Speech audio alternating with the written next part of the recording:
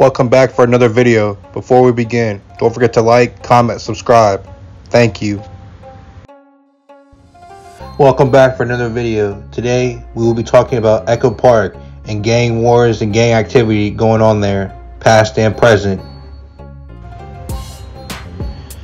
William Vargas testified that on March 1st, 2009, on a Sunday, he was drinking and socializing with 7 or 8 friends outside a home on Echo Park Avenue in Los Angeles. Vargas, who went by the nickname Memo, was a member of the Echo Park gang, who had been friends with the defendant in the past. Vargas had done a lot of dirt with the defendant, a lot of gang bangs, and therefore knew defendant's capabilities. Vargas surprised one of his friends at the gathering, Eric Zamaripa, one of the defendant's capabilities, and warned Zamaripa that the defendant had been coming around. Zamaripa left the gathering and returned to its own home around the corner before the defendant came up at around 5 p.m. When the defendant arrived, Vargas and his friends walked out of the crowd to meet him. Vargas realized that the defendant had his gun out and asked him, "What are you going to do with that? Are you going to fucking use that?" In response, the defendant said, "Used it real quick and fast to shoot at Vargas." Vargas ducked behind a pole, but not before sustaining a gunshot wound to his left arm. One of Vargas' friends fired back at the defendant, but his shit jammed. The defendant got to his truck and drove around the corner. Michael Alvarez testified that he was driving south on Echo Park Avenue at around 5 p.m. on March 1st, 2009. His window was open and it was sunny outside, near the intersection of Echo Park Avenue and Baxter Street. Alvarez saw Vargas and his group of friends on the right side of the street and the defendant on the left. The defendant, whom Alvarez described as Latin in nature and identified in court, was wearing a black tank top. The defendant seemed to be arguing with someone in the group. Alvarez saw the defendant retrieve what appeared to be a 9mm gun from a nearby late 70s, maybe early 80s brown vehicle. Alvarez then saw the defendant cross the street in front of Alvarez's car, put the gun to the head of the man with whom he was arguing, and say something to the effect of, "Do you think I'm fucking with you?" The man defendant confronted put his hand to his face in defensive posture and backed away. Alvarez drove past the men and lost sight of them. As he rounded a bend, he heard gunshots approximately 20 seconds later. Anselm Clenard testified he was driving north on Echo Park Avenue at around 5 p.m. on March 1st, 2009. He saw a Hispanic man wearing a dark-colored sleeveless shirt standing next to a black Dodge truck with silver racing stripes. The man in the sleeveless shirt drew a gun and fired it several times at 2 men across the street as he got into the truck. The men who were shot at scrambled behind a parked vehicle. The shooter drove north on Echo Park Avenue and turned left onto Baxter Street. Clenard called 911 and reported the incident. Zamaripa's girlfriend, Leticia Aon, testified that she lived with Zamaripa on Baxter Street. According to the prosecution, Zamaripa was the right-hand man of Carlos Gonzalez, a tax collector for the Mexican Mafia who also belongs to the Echo Park gang. He was also friends with Vargas and attended the gathering on Echo Park Avenue with Vargas on March 1st, 2009. When Zamaripa returned home at around 4:30 p.m., he went outside to listen to music and work on a car. Aon, who was cooking in the kitchen, could hear his music and see him from the window. At around 5 p.m., Aon heard about 4 gunshots. She saw Zamaripa leave the backyard and walk toward the front of the house. Aon similarly left the kitchen and began walking through the hallway to the front of the house. While Aon was on her way to the front of the house, she heard the front gate open. She then heard 2 more gunshots. After pausing for a few seconds, she walked to the front door and looked outside. She saw Zamaripa running back toward the gate holding his chest. Aon ran back to the house and out the back door. By the time she reached Zamaripa, he had fallen to the ground. She saw blood coming from his chest and heard him gasping for air. Aon tried to render aid and scream for help. The wound proved fatal. However, a medical examiner testified that Zamaripa died as a result of a single gunshot that passed through his abdomen and chest. Zamaripa's next-door neighbor, Miguel Chavez Franco, witnessed the shooting. Franco was taking a nap in his upstairs bedroom on March 1st, 2009, when gunshots woke him around 5 p.m. Franco got up and looked outside. He saw and heard a black Dodge truck with gray stripes making a left turn from Echo Park Avenue onto Baxter Street. The truck stopped in front of Zamaripa and Aon's house. Franco, a native Spanish speaker, heard the driver of the truck say in English something to the effect of, "Eric, how about if you die today?" Franco saw the driver, who was wearing a black sleeveless shirt, extend his left hand at the window of the truck and point it towards Zamaripa. Franco then heard 3 shots and saw the truck drive west onto Baxter. Franco, who saw the driver's face and profile, said that he looked very similar to the defendant. The defendant, Andre Upshaw, was arrested and taken into custody on March 2, 2009. One of the officers who spoke to Upshaw at the time estimated that he was about 6'2", 6'3", between 240 and 260 pounds. While he was incarcerated awaiting trial, he made several phone calls to his girlfriend. Recordings of the calls were played for the jury.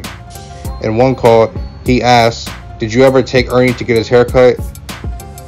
The person he's talking to responded, "Yeah, the dude fucking changed his number, and then fucking I went down there and he was like trying to doubt you." She continued, "And then that fool just shined on me like nothing." Upshaw suggested that she just give up from now on, that's where it goes and that's it. According to the prosecution, Bubba was the moniker of Pete Cordero, Cordero's brother and Juarez's cousin, who belonged to the Echo Park street gang in the Mexican Mafia. In another call, Cordero told Upshaw, "They're trying to make you look real bad because of the kids, you know?" Upshaw responded that it says something in the report that somebody said they seen the kids whatever walk down the driveway, blah blah. Later he said, "I would have known," and continued supposedly that someone fucking had eyes right there or something, but they said that the kids were gone, you know? He asked Cordero to let your uncle and whoever know that it's got to be on her, you know what I mean? According to Villasenor and Castillo, the Mexican Mafia does not approve of engaging in shootings or other criminal activity around children. Castaneda testified that to murder somebody in the presence of children in the eyes of the Mexican Mafia is a big no-no.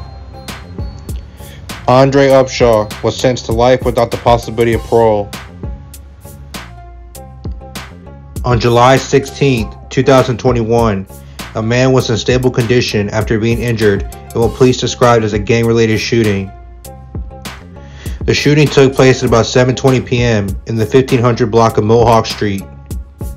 The victim, described as a Latino in his late 20s, survived. The shooting comes about 2 weeks after a woman in her 20s was shot and wounded while sitting in a car in the 1400 block of Mohawk Street on July 3rd. The gunfire came from a passing vehicle. In September of 2013, in a Los Angeles County court, a permanent injunction against 6 gangs in Echo Park was granted. The gangs named in the injunction were the Big Top Locos, the Crazies, Diamond Street Locos, Echo Park Locos, Frog Towns, and Headhunters. On August 14, 2010, police responded to a report of a shooting in the Echo Park neighborhood. The victim of the shooting, shot caller for Echo Park, Charles Arellano, had been shot in the foot. A witness directed police to graffiti located near the scene of the shooting that showed the letters EP13 written over the words Los Crazy Mexicans and LCM. Police believe the graffiti looked like it had just been done. On December 16, 2010, Charles Arellano's stepson, Ramon Valenzuela, was shot in the head while walking with another Echo Park member near the gang's territory. 1 week later, on December 23, 2010, Susan L. and her daughter, Amy L., were walking back to their house in Echo Park when they noticed a car parked in front of a pink apartment building located at 1240 Inns Avenue. Susanna and Amy saw 2 Hispanic men, one positioned near the car and the other by the front of the building, communicating by whistling and giving each other hand signals. One of the men had a 3-dot tattoo on his face and appeared to be covering something in his hand. Based on the conduct of the men and her knowledge of the people who resided at 1240 Inns Avenue, Amy believed there was going to be a drive-by shooting. Amy's mother also thought the men were acting suspiciously and told her daughter to run. Amy and Susanna fled into a nearby building and immediately heard gunshots. That same day, Phil Nguyen, who also lived in the Inns Avenue, observed a white Honda Accord parked near his residence. He saw 2 male Hispanics exit the vehicle and walk toward the apartment building at 1240 Inns Avenue. The men hit a car parked in front of the building, triggering a car alarm. When the residents of the apartment came outside, the 2 Hispanic males yelled, "Echo Park!" Nguyen heard the residents yell back another gang name, and the 2 groups then began shooting at each other. On January 11, 2017, police interviewed Leticia Ayon. Ayon told police that on the day of the shooting, She had heard someone outside her house calling her name. She then saw Manciel, also Joseph Manciel, who she knew as Droopy, from the Echo Park gang, at her front gate. She stated that Manciel told her Guerrero had been shot and was lying in a white car in an alley next to her house. Ayon told Ortiz that she would not sign a statement regarding the information she had provided. It would deny having told him about Manciel because she was worried about retaliation from the Echo Park gang. Police also interviewed Guerrero's family members, and they admitted that he was in the car with Manciel and Guerrero on the day of the shooting. They explained that Carlos had said Manciel and Guerrero were supposed to conduct the shooting and that Rojas was responsible for driving the getaway car. After identifying Manciel and Rojas as potential suspects, police requested that the two men participate in a live lineup. Police placed a hidden camera in the area where Manciel and Rojas were held prior to the lineup and videotaped their conversation. The conversation showed that they talked about, "We should have run when we had the chance, fool," adding, "If we do fucking dodge this one fool, when we get out, we're just going to have to fucking just chill." After Rojas warned Manciel the police were trying to set them up and not the trip, Manciel responded, "I'm good. I just want to know who it was. Fucking rat. And it can't be Vanessa. She wasn't there that day. Has to be somebody else." Later in the conversation, Manciel stated, "The fuck are they going to try and charge us of? Murder? These fools fucking blasted us back. That's crazy, huh?" After the lineup was over, police came back into the room and informed the suspects that the witnesses were unable to identify Rojas, but did identify Manciel. When police left, Rojas stated that the officer was straight lying, asserting they can't really recognize me because I was the driver. Fuck, we weren't even there. That's how you know if they had their own little story they made up, fool. Rojas further stated that he would take the rap for Manciel. In response, Manciel told Rojas, "Don't say shit," adding, "If you take it, you're going to end up fucking yourself up, because you might just get out of this, fool. You said they can't recognize you." Rojas and Manciel then both repeatedly stated they would be fine because they had not done anything wrong. Although the shooting may have seemed self-defense, the jury found Joseph Manciel guilty of first-degree murder and found Rojas guilty of second-degree murder. Both were found guilty of all remaining counts and found that attempted murders had been premeditated. Joseph Manciel received a term of 90 years to life in prison, and Carlos Rojas to an aggregated term of 80 years to life in prison. I want to thank you all for watching. Again, don't forget to like, comment, subscribe. Thank you.